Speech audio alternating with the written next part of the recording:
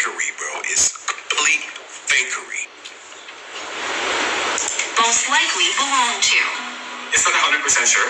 So statistics tell us in our model what's the best situation.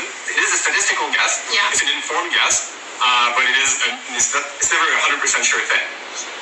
Growing up, we were German. Not a sure thing? That sure isn't the message here. The big surprise was we're not German at all. 52% of my DNA comes from Scotland and Ireland. So I traded in my lederhosen for a kilt. So you were shaking your head. This one drives me nuts, and I saw it all the time. Whether you want to wear lederhosen or something else is not tied to your DNA. Okay. Timothy Caulfield is a health policy professor who studies the ancestry business. It's an exciting story, right? It's about you, right? And so I get why they're doing it. But is it really what's happening? Can they really be that accurate? I think they're selling something that isn't really supported by the science. With 23andMe.com, you can find out your percentages of DNA from 31 populations around the world. What do you think about the messages that are being sent to consumers? I think it's misleading. These companies are really trying to push the idea that this is scientific, right? They are using scientific language and they present it in a way that looks very sciencey and precise. Caulfield says what people are really buying is entertainment. I think it's recreational science. They can have a little bit of fun with this stuff. Don't take it too seriously. But know that you're just getting some information that is an approximation of how your DNA compares to other people. It's not tracing back your heritage. Back in Montreal, Gravel agrees. These specific percentages should not be interpreted as like definitive, like here's your percentage ancestry from this place. Like that's not that. No. Yeah. The only ones where we can kind of interpret them like this are the continental level. Really? The most certain thing they can tell you is which continent you're from? And get this, over at Living DNA in the fine print, the company admits some of its results are guesses. We highlight the sources of your ancestry which are likely to be present, using our best guess of the exact source. The deeper I go, the more questions I have, and at 23andMe, their guesswork isn't apparent until we stumble upon this. Select confidence level. What? Why does it say 50%? There's another one. This 1970s method builds major muscle at 40. Why was this genius from the 19... I was shocked. Smith's breakdown from Ancestry showed 97% European and 2% Asian. Told her the results are accurate. She told me there was no way they could have made an error. Smith decided to try again, but this time she submitted a DNA to 23andMe. And the results were very different. Both kits can't be right. One of them has to be wrong. These DNA tests for ethnicity are entertainment value only. A biology professor at DePaul. He says DNA kits can be great for connecting family members and finding relatives, but the science for ethnicity testing isn't as concrete. There's nothing that confident for ethnicity. There's no diagnostic nucleotide. You can say this person is from Europe, this person's from Africa. It's exciting to make. Giving all praises to Yahweh by Hashem Yahweh Shah by Hashem HaRachakodash, send double honors to our apostles and elders here, great millstone, peace and blessings to the hopeful elect. The reason I played those clips was because we had an Israelite that came by the camp Sunday, and he was one of those knowledgeable Israelites. He knew some scriptures, but when I first heard him speak, when we showed up to the camp, he had his Bible open. He was in Genesis talking about the guys that slept with the son, mingled themselves with the sons of men, right? So these are the ones that want to try to be deep. And he got on the topic of science, and what he was saying was, because we were talking about tribes, when we was talking about the southern kingdom, we have Judah, Benjamin, and Levi, which all categorically can be considered as so-called black people, and we agree with that. And he was saying that genetically, that according to science and DNA, there is no difference between the three tribes.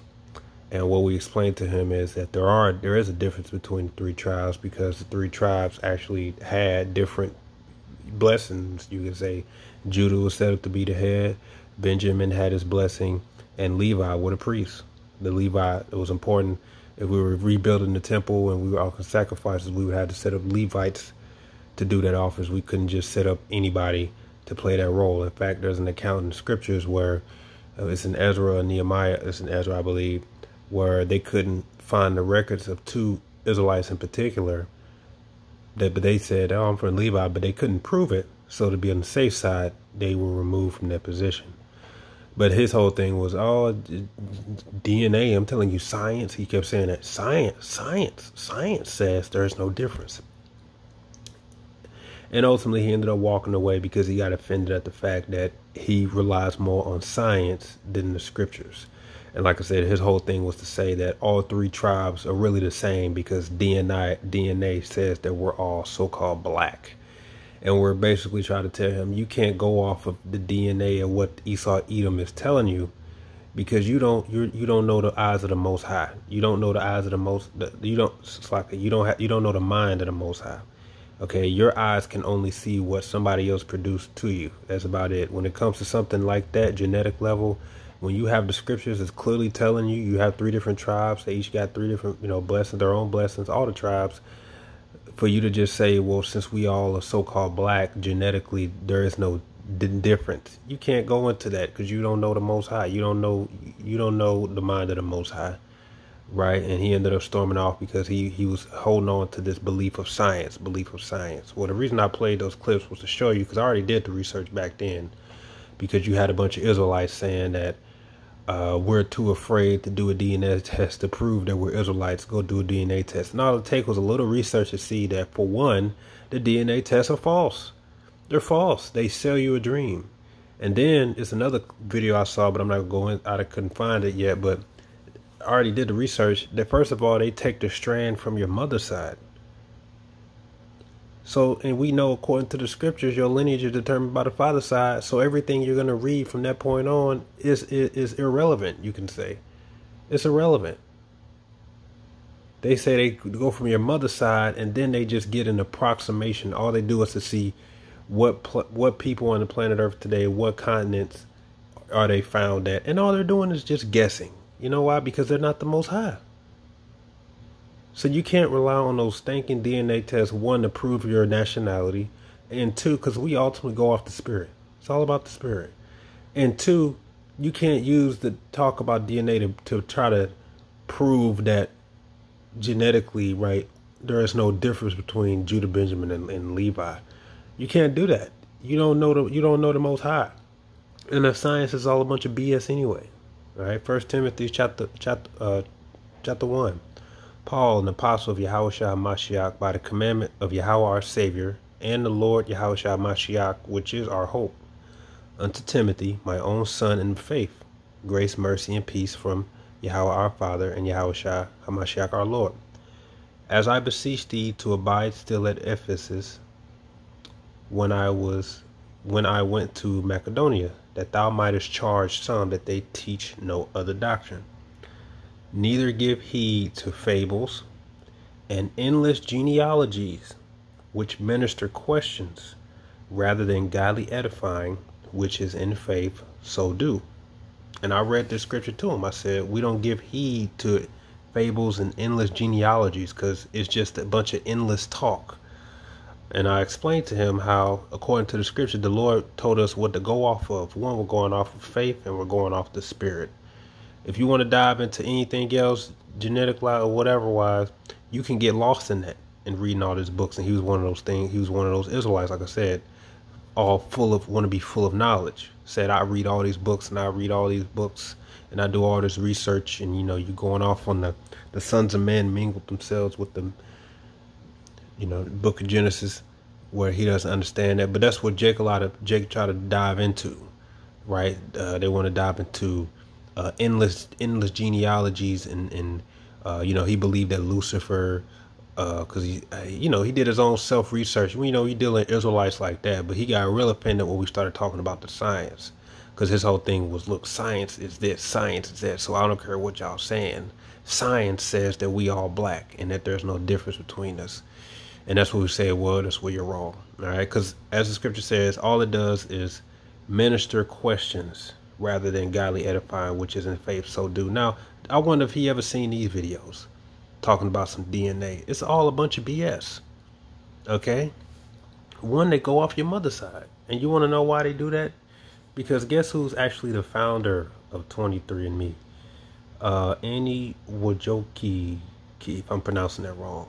You know who that is, right? That's the sister of Susan, the one who just passed, the one who was at one point ran YouTube. Yeah, they're both Amalekites. So, and when you go to any other DNA results thing, when you find out who owns that, Amalek runs that.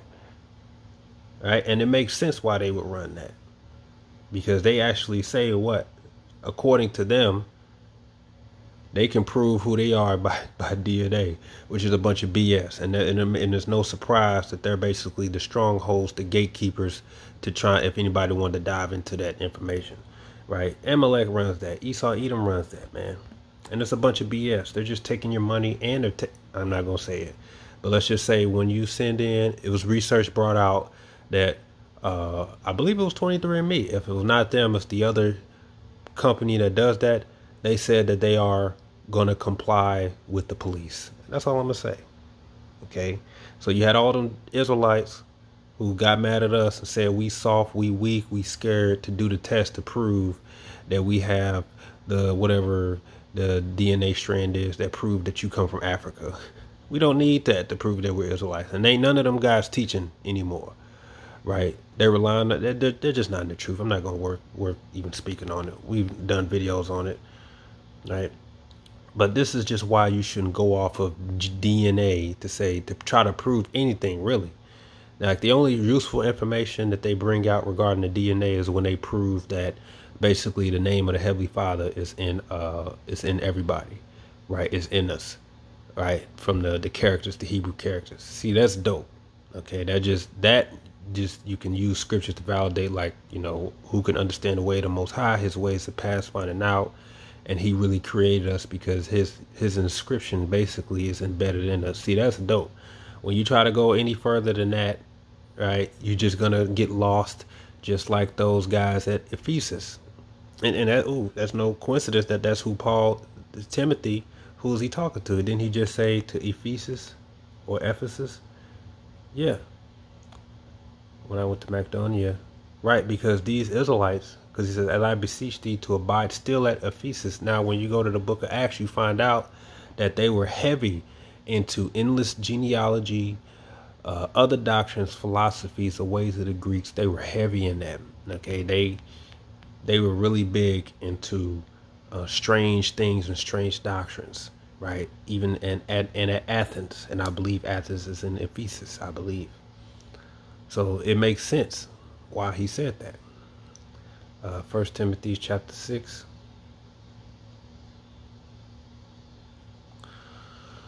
Verse 19, laying up in store for themselves a good foundation against the time to come, that they may lay hold on eternal life.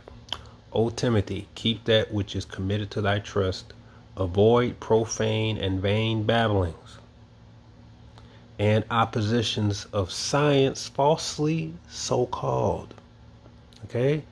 So this science falsely so called, avoid it.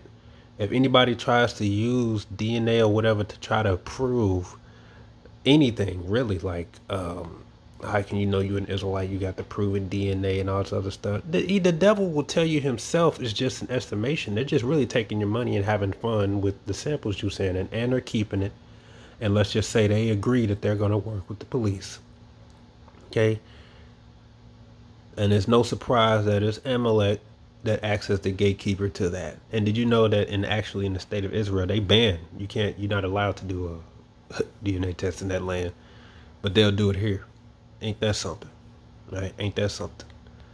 Right? When anybody that comes up and try to argue on that type of level to try to disprove anything, really, unless it's really regarding the doctrine or the scriptures, that they're trying to use it to say prove something tangible, like in the flesh or whatever, talking about some I'm 60% white or I'm 66% black, or there's no 60%, there's no percentages in the scriptures. You are what your father is. Your father somewhere comes from a tribe. That tribe will have a nationality, and that's who you are. Okay, now we mainly deal with the Israelites because that's who we are. That's what the book is for, the Israelites. So we talk about the tribes of the Israelites. If you're an Edomite, we just say you're an Edomite because we don't care what tribe you're from. We don't care what tribe from Elam or where, unless you're Cush, right? Or Mizraim, things like that. Other than that, that's for you. We as Israelites, we concerned about our tribes. Okay, so just as proof, you should not rely on those DNA tests or anything like that to try to prove that you're an Israelite, or concerning the scripture or anything like that. Okay, outside the Bible, it really has no point. All right, it's endless genealogies, vain babblings, and science falsely so-called. With that, shalom.